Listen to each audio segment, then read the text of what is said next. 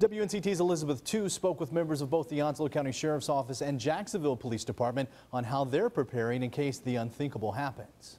The thin blue line has to protect itself. Local law enforcement is beefing up security practices in preparation for possible protest against police. Onslow County Sheriff Hans Miller says he's reminding his officers to remain alert while on duty.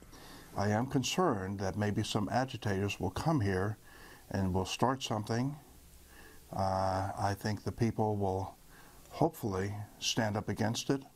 So far, he says the people of Onslow County are very respectful of his officers. Sheriff Miller says he wants citizens to remember the purpose of law enforcement is to serve the community. I have never once met an officer that puts the badge on at the beginning of a shift intending to do violence. Jacksonville Police Chief Michael Yanero says his officers have received the proper training to deal with any potential aggressors. Seeing all of our officers in de-escalation through the CIT program. Both law enforcement agencies say they'll give additional guidance to their officers in the wake of these shootings. In Onslow County, I'm Elizabeth Tu, 9 on your side.